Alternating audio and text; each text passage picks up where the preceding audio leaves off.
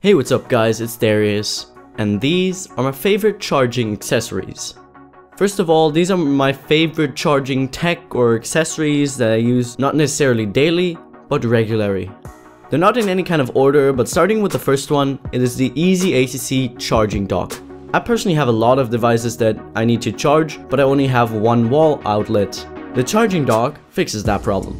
It requires one wall outlet to power itself and has 4 USB outputs. I really love that, it's really awesome. Now with these 4 ports you can charge any 4 devices at the same time that can charge via USB. There are 4 USB ports, 2 universal ones which charge at a normal speed. Then there are 2 faster ones that charge with 2 amps, and that's really awesome because they charge my devices faster. The design is fairly nice, it only comes in black, and there's even a stand for your devices like phones or tablets, which is pretty handy. Now number 2 is a Zero Lemon Solar Juice PS6000. So this is a power bank, but not a regular power bank. As the name implies, it has 6000 milliamp hours, which is plenty. There are also ones with larger capacities available. Now what's awesome about this one is it can charge itself using solar energy. Now it's not as fast obviously like using a wall plug, but it works fine. I wouldn't recommend charging it via the sun only, but it's a nice feature and it's good to have in emergencies.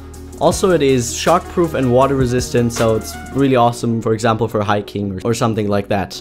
Now the last item on the list is the Air Charge. The Air Charge is a Qi wireless charger. It's generally not a special charger. The only thing I really like about it is that it is super small. It can fit in any of my pockets and I can just take it with me anytime. It works with every Qi enabled device, like my Nexus 7 here for example. Now if your device doesn't support wireless charging, then there is this wireless charging receiver that is available separately, and it has 2 built-in cables, one lightning cable and one micro USB cable, and there's even an adapter for the 30-pin Apple connector. So what this does, you plug it into your device and then lay the receiver onto the wireless charging pad. It can be any wireless charging pad, and then it starts charging your device. It's not as handy as using normal wireless charging, but it's a nice feature to have.